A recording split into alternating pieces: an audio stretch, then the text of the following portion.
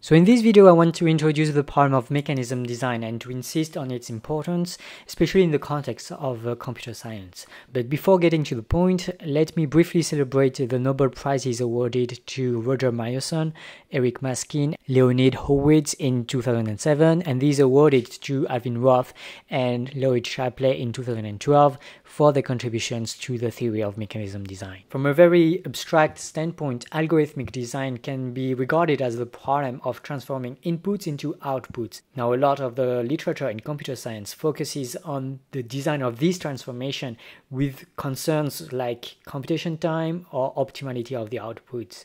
However, there is another phrase that's very important in algorithmic design and that's getting more and more attention as algorithms are conquering the world, namely garbage in, garbage out. Indeed, in practice, quite often the inputs that we are given are not necessarily the inputs that we expected to have. And if these inputs differ from what they are supposed to be, the outputs may be very bad. Thus, a question that should be of major importance to computer science is that of making sure that the inputs are quality inputs in some sense. Now, there are plenty of reasons why inputs in practice won't be as great as we would want them to be. Most notably is noise.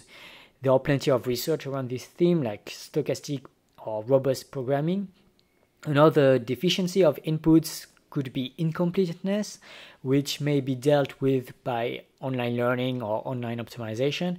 But in this video, what I want to focus on is another third reason, namely the fact that the persons who provided us the inputs might not have revealed them truthfully. As a basic example of that, let us consider the problem of finding the largest value in an array.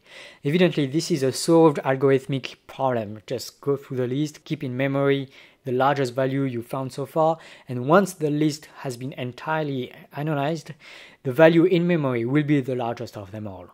However, in the context of auctions, where the values represent the bids of agents for some good, it is no longer clear that the highest value in the array corresponds to the bidder who desires the good the most, because bidders may typically bid below their true valuation so as to underpay for the good. This phenomenon also appears in politics under some voting systems, where some politicians of major parties typically openly ask the population to vote tactically rather than truthfully. As a result, the ballots may not represent the true preferences of the people, rather, these inputs are subject to perturbations caused by the untruthfulness of the voters' strategies. This is where mechanism design steps in. The strategy of mechanism design is to enforce incentives for agents to behave as we would want them to.